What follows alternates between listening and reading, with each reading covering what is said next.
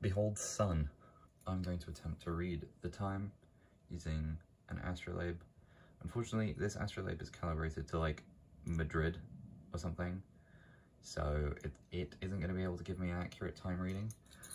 But I'm currently in the process of making a digital model of one, so with some luck I'll be able to get a proper reading from that. The time right now is 4:33.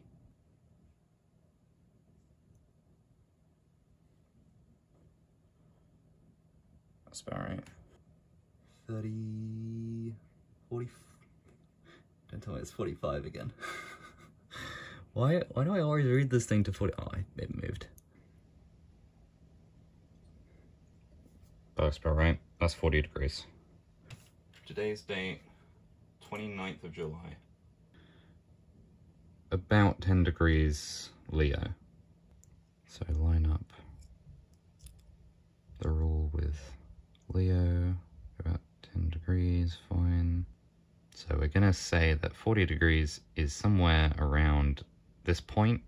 The astrolabe reckons it's about 3 o'clock, maybe a little bit later. So let's try with this incomplete digital model and see how it goes. What? That is, what the fuck? Leo is this segment right here. So we're just gonna kind of mark that. We're about 10 degrees through Leo, which means that we're trying to line up to that point. That's close enough. So the rule is now lined up with the rete, more or less.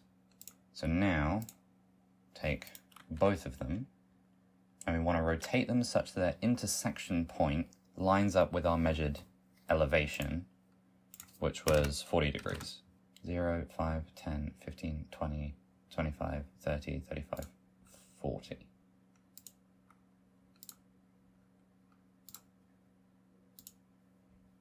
About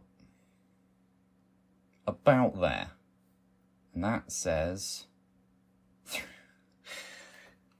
3:30. Are we on daylight savings time? Clocks are 1 hour ahead. So it says 3:30, and it was 4:30 when we took the measurement. So accounting for daylight savings time, we're right. And the reading on the actual, my Madrid astrolabe, was half an hour off, because that was like 3 o'clock. Holy shit. You know, I actually think I've been discounting how good or how like accurate this thing is.